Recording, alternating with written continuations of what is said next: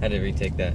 Yeah, so this will be a first of a series of a couple videos I'll be making about the 4TO career field, 4TO-X1 specifically, medical laboratory technician career field in the Air Force, because I've been in the Air Force for just 3 years.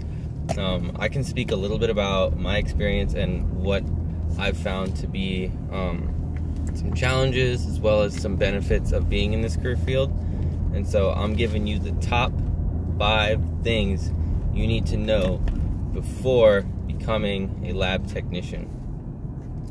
Number 1 is the most obvious one, because you find this out from your recruiter. You'll know right away if you do a little bit of research. This has a 13-month tech school, so you're going to be in tech school for a very long time. And depending on where you go in tech school, matters a lot. So everyone goes to Fort Sam Houston. So when you finish basic training, you will go to, you'll take a bus, 30-minute ride to Fort Sam Houston in Texas. So it's like down the road, literally from Lackland, from where you graduate.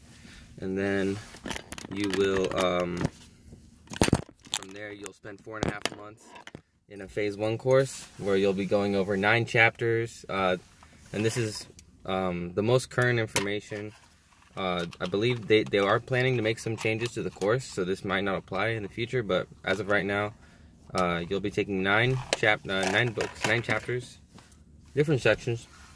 So you'll be studying, doing book work, you'll have labs that you'll do, just like a regular college class, and you'll have quizzes and then big tests, block tests is what they're called.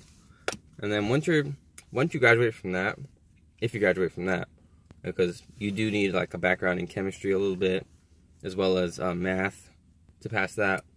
Not too hard. Anyone can do it. I did it.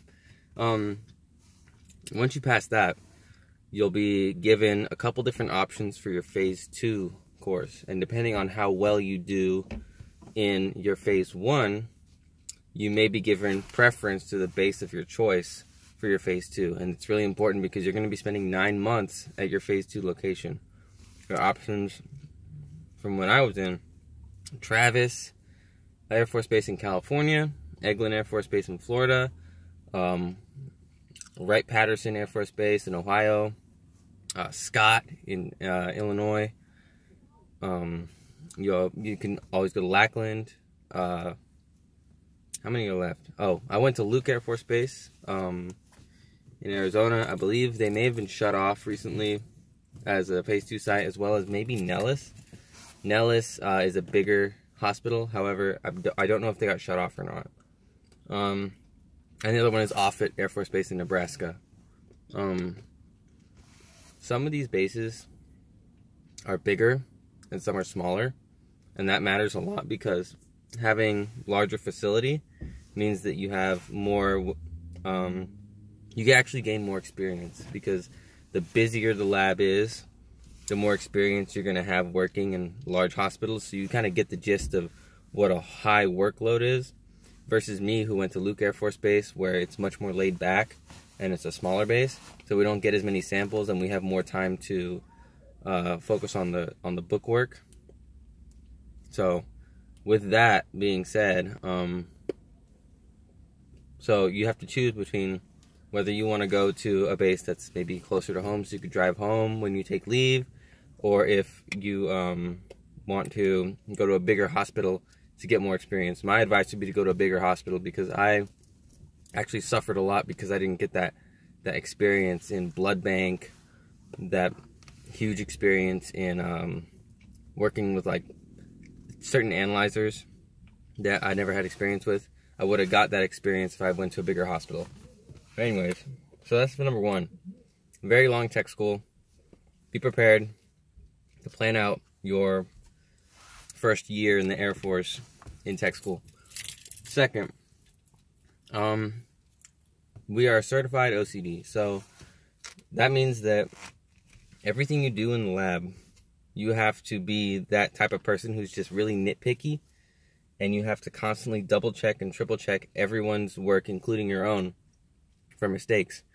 Because the numbers and the decimal points and everything is affecting a patient directly, even if you're not seeing it. So, for example, like entering a result, like if you accidentally put an extra 0, that could have a major effect on that person's treatment for whatever disease they have. So that is super important that you just double and triple check everything, especially when you're working with other laboratories on a test. Like if you're shipping out a sample or something like that, laboratories need to communicate, and they need to communicate like strictly. So, and if you don't, you're gonna have a really bad time, because they're gonna be coming after you saying, why did you fuck this up? You don't belong here, whatever. Everyone makes mistakes when they're in, so you're gonna make some mistakes, especially when you first start your first couple years. And then even if you become an NCO, you become like a section lead, you're still gonna make mistakes, and you're gonna be held responsible for your mistakes, and you're gonna have to answer for them. That's why you should just get into the habit, or if you're not already in that habit, if you want to do this career field, you need to get in the habit of double checking everything and making sure everything is good to go. Because once you certify a result, once you send out a sample, once you do anything in a lab, it has to be perfect. So that's why it's so important. Number 3, you're gonna have a pretty nice work environment as compared to other career fields where you'll be out in the flight line in the cold, the rain. You're in an air-conditioned facility at all times. So because in the laboratory, the temperature and the climate in the lab matters so much that it's actually a necessity that everything stays within certain temperature ranges, because if it's not, it can throw off the results of a sample. So you'll always be in a very well air-conditioned building, and you'll just be chilling. I know, like when I pull a call shift, you'll just be sitting back, like running a sample, listening to music. It's really nice. It's really chill. So that's a huge benefit of being in the lab, is that you can kind of, if as long as you're good with your work, you can kind of relax. It's a pretty chill work environment, and you don't have to deal with the elements so much. Number 4 would be everyone in the hospital looks at the lab almost with disgust, because everything that you do affects what they do. So there's like a beef between different career fields in the lab, because the lab, like, you're certified OCD, like I was saying.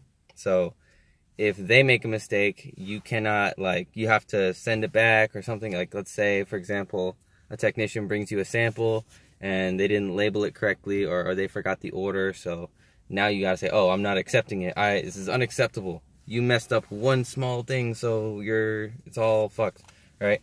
So that's something that might piss them off, but it's a requirement. It's all about patient safety. That's like the number 1 thing, is like, we want to make sure that the patient's results are getting out properly. So you're always bickering and fighting with these people who are less detail oriented than you, which causes infighting within the hospital. So yeah, you won't be treated like, as one of them. I mean, obviously you're gonna make like friends in the clinic. I have a lot of friends that are in other career fields, but for the most part, lab is just a huge burden on everyone else, because we're so like detail oriented, and we're so strict about everything that everyone just fucking hates us. So that's pretty funny. But yeah, number 5 is the number 5 most important thing about this career field is to just know your shit. Like, people are going to come to you with questions about like crazy topics, like especially when people who go to tech school, you're going to learn about a lot of stuff, and a lot of it's going to go over your head. Like, why do we run this chemistry test? Like, what's so important about this test for this patient, and the diseases involved and all that. The doctors usually don't even know the answer. They just kind of, the way it works is, like, when a doctor orders a test, they're usually just going into a computer and ordering a panel for whatever symptoms the patient is displaying. So you knowing your stuff is gonna make you stand out as like you're really on it, like you know what the hell's going on. For example, like someone presents with like blood clots, and they're like, the doctor's like, what the hell do I do? They got clots in their freaking legs. And I was like, oh really? If you know your stuff, if you know what to do, like you can help the patient. Obviously you're not a medical provider, so you're not authorized to give medical advice. However, you can, if you know what to look for, and like you know the tests and how they work and why people run the tests, understanding the why, you're gonna really like stand out. People are gonna look up to you, and people are gonna respect you more. So like understanding like what each test in the urinalysis is, understanding a chemistry panel and all the tests and what the methodology is, what can affect those samples, or whatever, like the numbers, how they interact with each other, especially like looking at blood, like looking at a blood smear, seeing certain patterns. If you identify something that the doctor may not understand, you're gonna be hot shit in this career field. So if you're someone who wants to understand why rather than like what and how and who, right? If you're more interested in the why, lab tech is good for you, because if you're smart, if you understand like why everything works the way it does, you're gonna have a really good time in this career field. But yeah, you have those kind of drawbacks with detail-oriented people and all that. So yeah, those are my top 5 things, like reasons why you'd want to pick this career field or why you wouldn't want to pick this career field. Like if you're someone that like doesn't really like care, just wants to get those benefits and hop out, this actually might not be a good career field for you, because you're given a lot of pressure to understand a lot of material, and that's why our tech school is so long. So this may not be a career field for you if you're not that person that wants to understand why, go into detail about the subject, and is a detail-oriented person that understands everything.